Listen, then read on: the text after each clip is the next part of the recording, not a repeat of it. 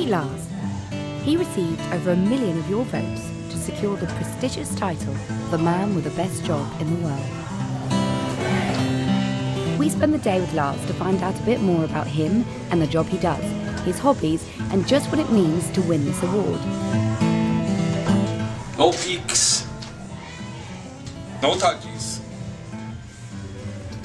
2 times. Lars happens to be the health and safety officer at the topless female trampolining world championships. Girls from all around the world come to London to compete in this very special event. This is the training camp where the girls can freely practice their routines, and it's Lars's job to look after them.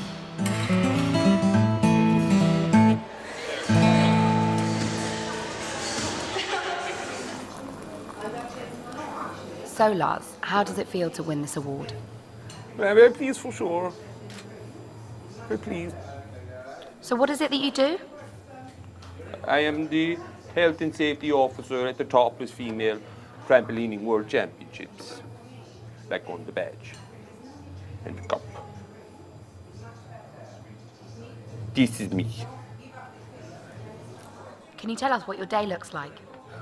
Well, I make sure the place is clean and tidy before the girls arrive.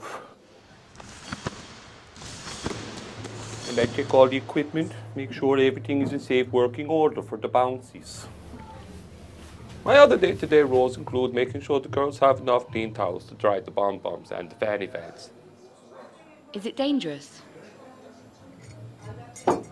Any sport with an apparatus is deemed dangerous. That is why I'm here to make sure that everything is safe and good.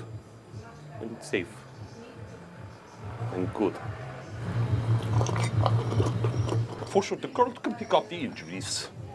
And it's my job to make sure that they're okay.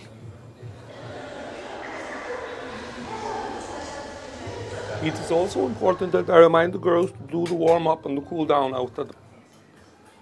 after the bounces.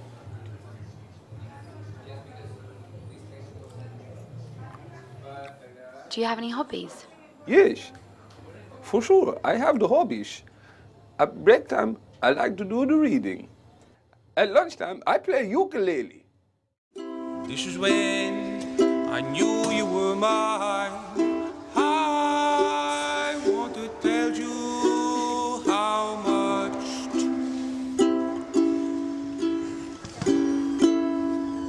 I love you.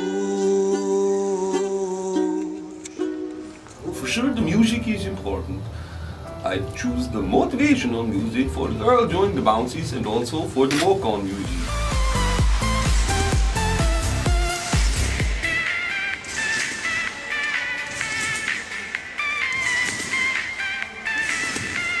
But overall, my priority is the safety of the girls.